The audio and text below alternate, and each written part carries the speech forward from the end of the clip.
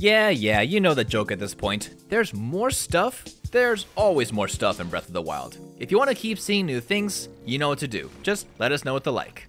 Without further ado, let's jump right into it. Many players know that Lynels have a secret ability to retreat and teleport back to their territory if they're too far away from home. But this teleport is never used to attack you. Wait a second. Well, this Lynel near to Bantha Bridge Stable can go on the attack and teleport to you at several points off its plateau. By repeatedly parrying it until it falls off, then heading out of its arena while it's warping, it will chase you down for a follow-up fight. For players who have fought tons of Lynels, this can be a nice change of scenery. And did you know that with frame perfect timing, you can mount and teleport with the Lynel? When completing the final trial of the sword, you will approach these monks to receive the fully powered up Master Sword. What you might not know is that by clipping inside, you can meet them face to face. And they even have the wake option. Unfortunately, it doesn't actually do anything, but the fact that they have this interaction at all is pretty interesting. Also, you can then pull the Master Sword from the inside, which looks pretty amazing with all the shrine's light particles.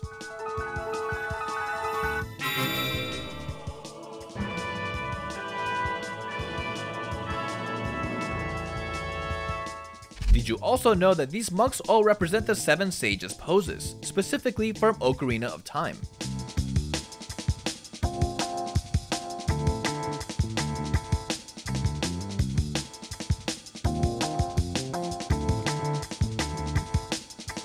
And all 4 Great Plateau monks' hand signs combine together to become the Triforce symbol. Did you know that the entirety of Hyrule has water underneath? This is how developers created lakes and rivers, by simply pulling up the water level above ground where it was needed to create bodies of water. This was supposedly done to help with the game's performance. And on the same subject, the developers used special editing tools to manually create Hyrule by hand. These were the tools used in its creation. These icons include all sorts of brushes and Heightmap tools, many of which players have seen the basics of when clipping out of bounds.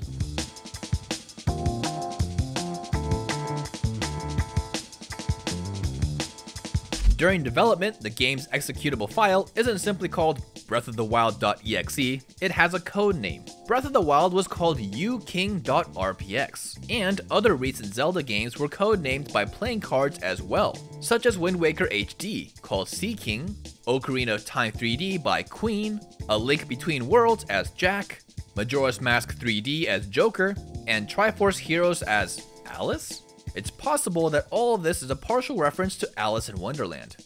There are a ton of entries in the compendium, all requiring you to take a picture of the item first, and there is also a shortcut way to purchase all of them, but either way forces you to do one thing first: take a picture of this sunshroom.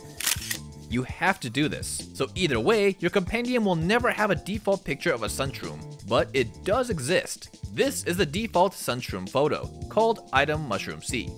Did you know that you can destroy Pebblets with your flurry rushing body? Your rushdown itself when colliding with Pebblets has enough momentum to destroy them. This won't work if you're too close. In the Giant's Forest, there's a sleeping Hinox surrounded by trees, and it often picks up one of those pre-cut logs around it to pummel you with. But the developers misplaced one. One log is found underground, floating on the water below. There's a cutscene in the Age of Calamity DLC that has Zelda cooking up a nice stew. This is a real recipe that can be recreated in Breath of the Wild, with the initial ingredients of a Hylian shroom, raw meat, fresh milk, and Hyrule bass, making a delicious meat and seafood fry. But was instead ruined by adding a dash of monster extract, which then turned it into a monster stew. Judging by their reaction, that doesn't sound very tasty anymore. Did you know that Hinox can swim? It's not as straightforward as just being able to swim though. They have a unique animation of swimming itself and being stunned while swimming. Not only that, they have similar AI to horses, to look for the closest shoreline to get back onto solid ground. And if it can't find any nearby shoreline within 1 minute, it will drown, with a unique animation and sound for it.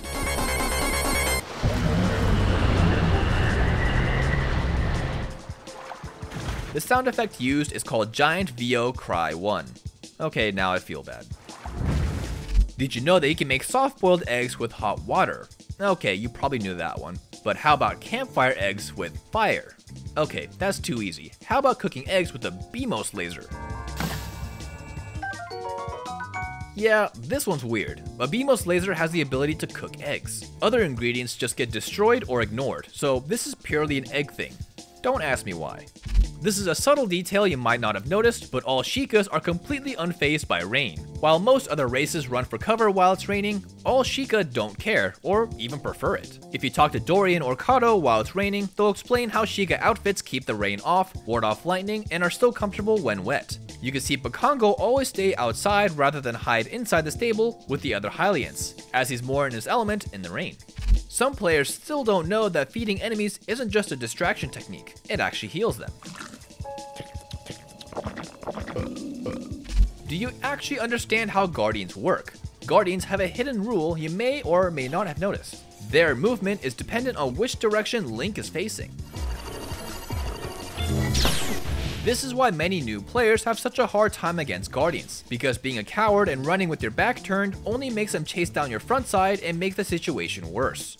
Once you understand this rule, aiming at Guardians becomes painless. By simply looking in the direction you want them to be, they'll literally line up their eye right in your crosshairs for you. Guardians are also capable of attacking your enemies if pulled far away enough from their home area. If any enemy attack strikes them, they'll switch targets and hit them back. Did you know that you can backflip out of a Talus's left-hand punch? Its other attacks can't be dodged this way. Previously, I've shown the random patch of lava near the Colosseum, but did you know about the secret patch of ice water in the Lost Woods? Using active arrow smuggling and a campfire, you can head off the beaten path near the entrance of Mag Halan Shrine, and you'll find an invisible patch of normal water with small patches of ice water beneath the grass. You can see Link taking damage and his thermometer freezes up. Alright, now we're onto endgame boss stuff, so heads up for any new players. Several episodes ago, I showed how Yiga foot soldiers, while teleporting, used actual ninjutsu by summoning cursed Hylian letters, representing the Kuji incantation.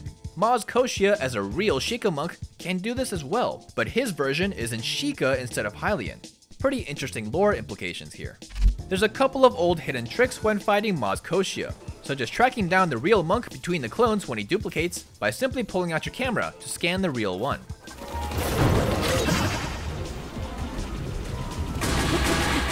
And if you're ever overwhelmed while fighting Maz Koshia, just pull out a banana. This little monk can't deny a fresh banana.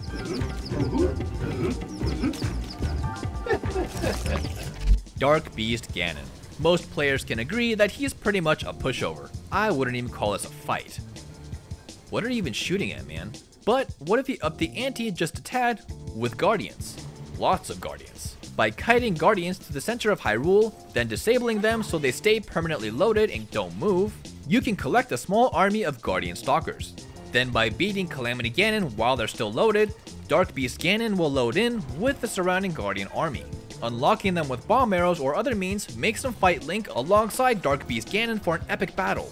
For some reason, this looks way more canon story-wise for a final fight against Ganon. Take some notes, Nintendo. Hopefully, you'll learn a new thing or two, because Breath of the Wild is truly a never-ending game.